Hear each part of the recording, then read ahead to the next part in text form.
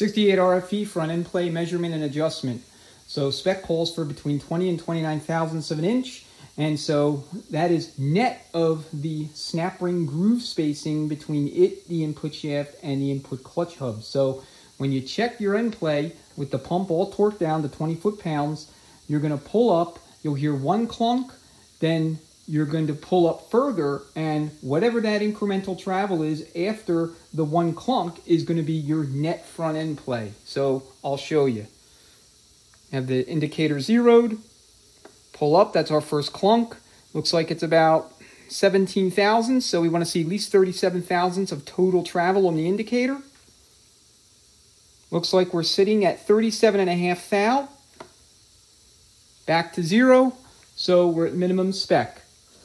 This is the kit that contains all of the different selective thrust washers you need to adjust for your end play.